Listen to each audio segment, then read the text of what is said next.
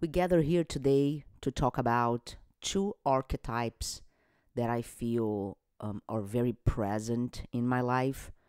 And one of them, going straight to the core of what we're talking today, one of them is what I like to call nebula, which is this archetype of confusion, self doubt, not knowing, and the finite aspect of life. And that lead us to a very dark place inside our minds, trying to understand, trying to make sense of why we're here. And that archetype of nebula is this cosmic energy that exists way before me and will keep existing way after me. It's a composition of these patterns that keep repeating throughout history. So, because of the way the mind operates and trying to create preservation for us, our brains are designed to make sense of things, make quick associations, to try to keep us alive. And a lot of things in life we learn are not something we can make sense of. We don't have control over. And it creates this paradox between the things we can control and the things we cannot control. And not knowing what those things are nebula. So, a lot of times you are taught to dive into your heart, ask questions, honest questions to yourself, and come up with honest answers. But a lot of times, before you do that, you put yourself into nebula. Any problem, any new person, a new relationship, or a new job, it will put you in a position, an uncomfortable position of not knowing who these people are, how the relationship is going to develop, or even after somebody's passing, how is life going to be without that person? Those are some of the questions that can happen during nebula. So it's like that torment inside your head. In an analogy to nebula, it would be Neptune in astrology, which creates that idea of the waves, the massive waves in a perfect storm in the middle of the ocean. And if you're there, you're fucked, basically. So nebula it generates this huge amount of energy. I believe the movie X-Men, whatever, the role of Jan or Jean, I think it's Jean. She has this power to access the unconscious mind, and she's almost tormented by it rather than show power over it. It's almost like it's so strong, it's so bizarrely humongous that our tiny little brains cannot make sense of it. So by diving into nebula, you are going to feel like a little needle in a haystack. You're gonna feel like an airplane turbulence, and it's a period of many questions. So you ask a lot of questions to yourself, and questions will lead to more questions. And you're gonna answer in one way one day because you're feeling a specific way, and then you're gonna answer a different way on another day because you're feeling differently. And this archetype of nebula is disturbing. And that's the place we get when we allow the ego to take over.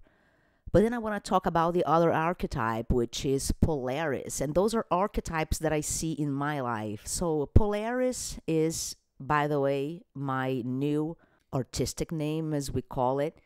A name that it's not my last name, but it's inspired on this archetype of Polaris. So Polaris is one of the stars the North Star within the constellation of Ursa Major. It's a constellation in the sky. So the North Star of that constellation is called Polaris. So the North Star in your astrological chart is where your soul is heading to. So your South Star is where you're coming from, like the things that you developed in different lives, your the characteristics, your talents, your skills, those things that you kind of know within yourself are your South Star. But your North Star is, the stuff that you are here to learn. And obviously, if you're here to learn, it's kind of a new territory for you to walk on. It has this unknown vibe, Polaris, but it's more like a muscle that you need to develop rather than something you need to create from scratch. So it's probably something that your spirit already has in it, but it needs to shine. You need to bring it from your subconscious into the conscious. So Polaris is that call, that voice in yourself that keeps moving you towards something. So when I created Mora Polaris, I always wanted an artistic name, kind of something that would remind me of the creator inside of me. And Polaris was the perfect combination between Mara and my journey. So Mara is who I am right now, which is a constant, ongoing, under construction type of process. So by being this person, by navigating my journey, I feel like Mara doing the journey is Mara Polaris. And I say Mara because that's how, people usually call me in English. But in Portuguese, we say Maura. So I used so many different names, Maurinda, Maura's Magic, Maura's Special.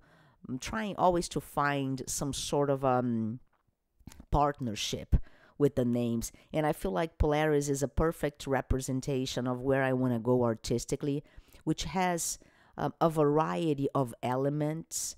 Like I said in my previous video, it's not necessarily constrained to a particular subject or even a particular environment. I feel like the need to create is the need to create. It can be through speaking, it can be through music, it can be through painting, it can be through even something that's more practical, like something within your work life that you normally you would think that there's no creativity to be utilized there, but there's always an opportunity to express creativity in whatever you're doing. Creativity is a way of processing things inside yourself. You grab all the possibilities that reside inside of you, meaning you bring to the table the not so good aspects of yourself and the good aspects of yourself and the unknown aspects of yourself. You lay that all on the table and you can choose what you're going to use. So the more creative you are, the more of these tools you see. Now, that's the problem when a person is not fully utilizing their creativity, their inner creativity. That's because they're only seeing one tool on the table. The Magician card on the tarot talks a lot about, as above, so below, which is you got to first see in your mind. You got to first create that electrical impulse in your mind. Like, boom, the image comes. And then you bring it to the heart where you're going to experience that thought and emotions, right? So when you experience that, you become magnetic. It's an electromagnetic process. And then you end up vibrating and resonating and attracting, as they call it, or manifesting it to you, because it's the same match. It's a vibrational match. So the creativity needs to be that vibrational match. You need to see what you have laying around on your table, like the Magician, the earth, air, fire, water. And you know how to utilize those things. So it might be that in some aspects of your life, you might be using more like water. It might be that you are more invited in that area of your life to be more emotional, more fluid, more kind of in your body. And there are other aspects of your life that you're going to be required to be more earthy, like, paying attention to your health, paying attention to the clock, work. And, the fire might be that creative side within yourself that just feels the urge to do something, write something, record something, or even go to the gym to do something. The creator, it's not, art is not necessarily what you would think of art, right? What's in the museum art, or even like something that's copyrighted, or it's more of what you create as a human being while experiencing something like a person or a circumstance. When you are creating is when you look at the table, like I said, and you see all these tools, water, you see like emotions, thoughts, you see intention, creativity, feelings, like all these things, safety. What can you do with it? And creativity is the usage of these tools. And there's no such thing as a person who is not creative, because the fact that you're living, you're breathing, you are creating. The fact that you are having thoughts and feelings is creativity in itself. But if you are just seeing one tool on your table, you're not going to be experiencing the full range of potential you have as a soul.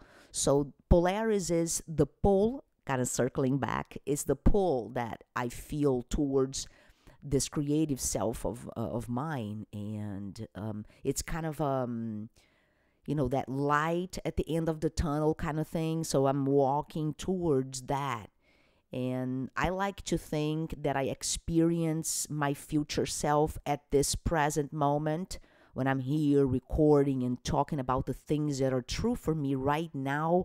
And that's how I visualize myself. I want to be a person that owns and kind of embodies and talks about what it really happens with her as a way of inspiring, because that's my creativity, right? So the tools I have on my desk when I decide to grab the microphone and use my communication, use the fact that my fire allowed me to speak on another language, my story, which is my earth side of what was reality for me. So I grab all these tools and I create something, and it will look differently for different people. But the Polaris is the archetype of what you are aspiring to be. And with that comes Nebula, because what you are aspiring to be is still an idea in your mind that's going to be eventually felt in your heart and created into reality. So even though you see it in your mind first, the journey towards the Polaris kind of the path towards Polaris would be this archetype that's always pulling you to do something creative, to do something that's true to yourself. It could be living on the mountains, and it could be living on the city, going to the bars and dancing, your life out in a bar, for instance. It could be, for other person, being creative is, riding horses. Another one being creative is raising their children, and being with them, playing with them, homework with them, being present for them. It could be, for another person, it might be traveling the world, teaching. There's just so many ways to create. Each one of us has our own way. It could be designing clothing. It could be painting. I recently bought this shamanic drum, and it has this awesome sound. And I really looked into this lady's shop, and I was like, oh my goodness, you're good. She has these videos of her playing different hides of these shamanic drums, and they all have a different sound, and she gets into the energy of the hide, if it's feminine, if it's masculine. And her shop has thousands and thousands of reviews. So her art is creating shamanic drums. I went to see a wellness ritual happen in a place close by, And I saw like four different artists, each one playing sound healing instruments. Like one was playing the crystal bowls, the other one had like a percussion, the other one had the shamanic drums and some rain sticks, and it was like, it was so trippy to be there listening to all these different instruments. It was like this experience of these, I guess, instruments I've never heard before, and they just touched me so deeply. And the creator inside of me felt like a few more elements were laid on my desk. It's like, okay, universe, there's more space here. So if you want to present me with more things, I guess we can call it inspiration, right? So it just tosses something on your desk and you start thinking that there's a reason for you to get back to work and create. So these two archetypes, Nebula and Polaris, are always very present in my life. And I would say Nebula, it happens a little bit before I get the pull. So when I'm having an inspirational phase in my life, Nebula comes in and says, why are you doing this? What is the meaning? You're not making any money from it. Like, what is your intention with this? Who is teaching you? Like, what kind of instruction or education do you have to be doing this? Like, there's all kinds of downgrading your potential. So Nebula contracts, and then Polaris is the inner intention of expansion. So Polaris wants to expand, but on the way, like on the journey towards Polaris, it's the unknown. So inherently, the unknown will carry the archetype of Nebula. And every time I'm in Nebula, I try to think that, it's almost like the airplane turbulence. It's going to pass. So if I just kind of listen to all these questions in my head without necessarily diving into them, being like, okay, I hear you. I hear your question. I hear your fear.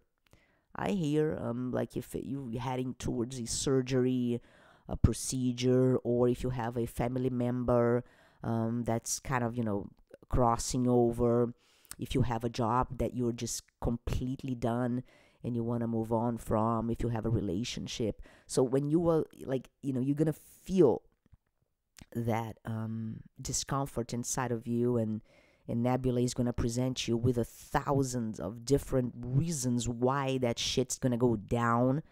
And if you feed too much of that wolf, that's going to be used into your detriment. So it is wise to just kind of see these as like clouds, and just imagine yourself as an airplane, and perhaps during this moment of Nebula you're shaking, but then you adjust yourself to just go a little bit above the clouds. And how do you go above the clouds? And that's the Polaris. That's, you keep your goal in mind. So if you have a vision of yourself, let's say health, for instance, which is something more dear to me. So if my vision of myself being healthy, I have to first think of what is healthy to me, right? And a few of the items I have is vitality. So if you are having energy and vitality to live your day, you're healthy. And then when you're not having pain, to me, is another consideration of being healthy, and you have your body functioning at an optimum level where you're not getting sick, and especially with chronic disease, right? So when I think about my future self, I think of someone healthy, and I think of my version healthy, and it's not that difficult to think about because I have already been healthy. So that's the thing. When you're stuck on Nebula, it puts you in a position of you're never going to get that. But if you just sit around a little bit and try to dig into your files, you're going to find some sort of an example, experience, evidence in your past that you were able to do that. And that will give you the confidence you need to move forward towards expansion. But during that time, you just kind of have to go right up above the clouds by making an effort of digging these evidences and asking yourself where you're heading to, and if it is really true, if your higher self is going to take care of you, support you, care for you, and kind of guide you through the way. Just think about it. If your higher self determined that you were here for a reason, if you came alive and you're breathing right now, and your higher self has a purpose for you, if you are in congruence with that, don't you think that your higher self is going to be super happy and applauding and, kind of happy for you, waiting for you at the end line, kind of, with the bottle of water to give it to you? Of course. So what you do during nebula, when you rise above the clouds, when you rise above that nebula, is when you remind yourself where you're going. And where you're going is clear. And your higher self is supporting you. So your wings are supporting you. Your dream is supporting you. So if you trust that's where you're heading to, nebula can be something that's passing by. The problem is we lose touch with our dreams and our polarities and where we want to go. We lose touch with that, and we get trapped in nebula. So we get completely sidetracked into the turbulence. We can't see anything. We can't see below. We can see above. We cannot see our table full of tools. And we just get that conversation constantly fucking up with our minds.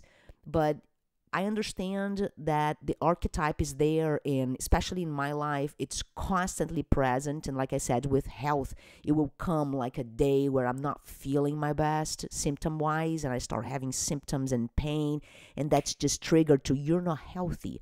There is something wrong with you. And then nebula starts shaking my plane and saying, like, you're sick, you're gonna die, this is a bad disease, look at this person, she had a disease, and look at that person, there's just so much suffering with diseases. So by getting into that turbulence, kind of, other lightning kind of vibes come from everywhere, and you're just completely shook up, like fucked up in the head. So you have to make a conscious effort to just bring yourself together to the middle and kind of guiding your plane, which you are the pilot, to get off the clouds, up above, to reassess what you're going to do next to keep on your journey.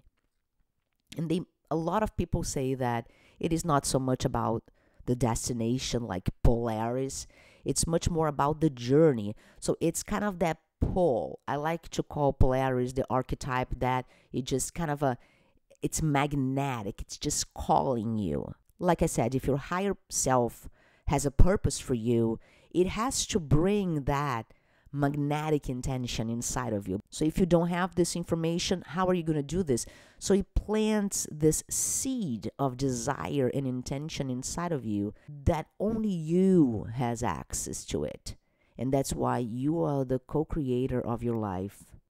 Today we talked a little bit about these two archetypes because I feel like they are pretty much my life when I feel like I am navigating through processes in my life. It's always being guided Polaris-wise towards spreading good, peaceful, energetic kind of vibes into the world.